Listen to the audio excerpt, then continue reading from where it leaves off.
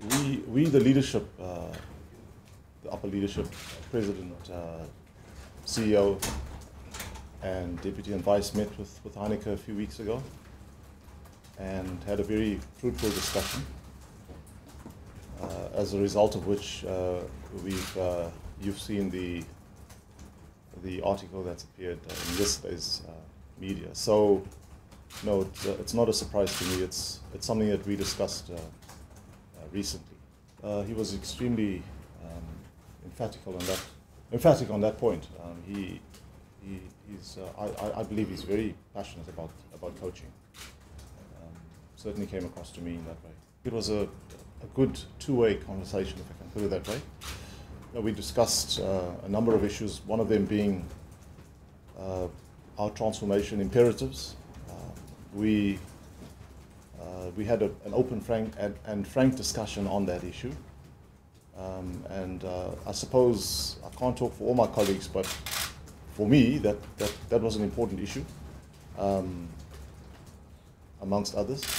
I speak as the president, and we have a meeting coming up this week, so I'm speaking in pursuance of that meeting. But where I'm sitting, I think that for the next 4 years, in the build-up to the 2019 World Cup, transformation is going to be key for this organization, and that is something that we're discussing all the time. So yes, it is an important issue.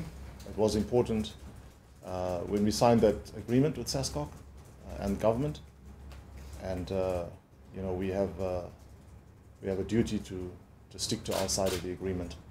Heyneke knows what the transformation imperatives are for SARU, but I can't speak on behalf of Heyneke.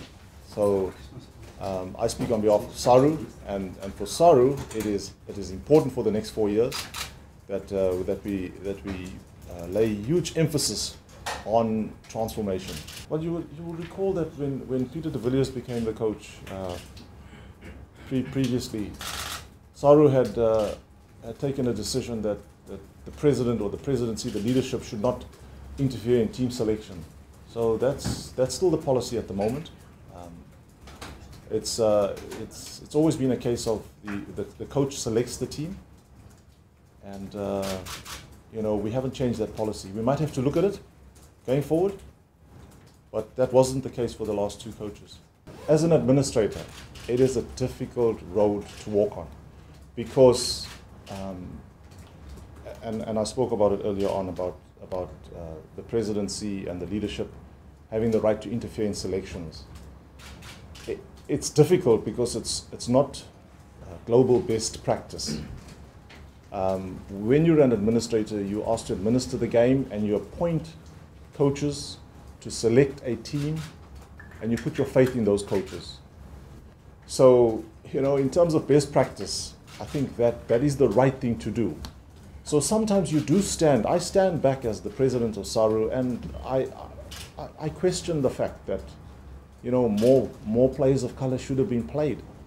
That's my own experience as a South African. So I'm not disaffected by what happens. I come from a background where I want to see that happening more and more. But there's a thin line between interfering in the team because of the moral imperative that we require more transformation. Where do I draw the line in terms of interference? You find that you would, as an administrator, say you prefer the player of color over the white player, but then it'll probably go into, I prefer this fly-off to that fly-off, and it doesn't end. So I might as well then be the president stroke the coach, stroke the selector. And I don't think that's going to happen.